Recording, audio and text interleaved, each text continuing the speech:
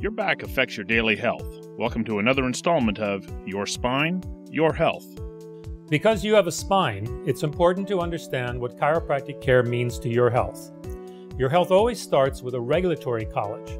In this case, the College of Chiropractors of BC serves to ensure you receive appropriate diagnosis and care from a qualified chiropractic doctor today and tomorrow. That's also why BC's chiropractors fund research and education.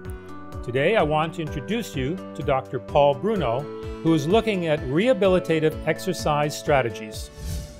Well, what we're doing is using motion capture to actually record movements and using electromyography to actually record muscle activity during certain movements and during certain clinical testing procedures.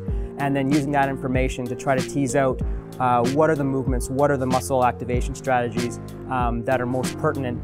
The goal is to gather this information, analyze the patterns, and apply it to what is detected clinically to better understand what treatments patients with back pain respond to and why.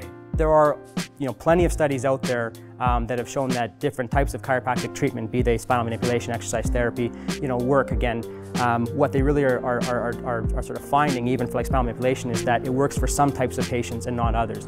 So what we need to do, like in any kind of treatment, is determine which type of treatment is most effective for each person. So finding out, okay, this is the group that works, and then again trying to find out why. This type of exercise therapy seems to work for certain types of patients. These are those patients that it works, and here's why.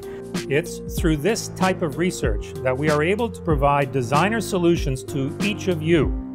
Solutions that include movement, promote blood flow, enhance mobility, and help reduce or eliminate pain. That is the ultimate game, is to get to those research trials and then to do those trials and then to sort of get that information out to the different practitioners so they can use it with their own patients. As you can see, it's not just about what we can do for you today. We're working to build a better tomorrow through better healthcare outcomes for you. The College of Chiropractors of BC sets the standards for safety, outcomes, and your informed consent.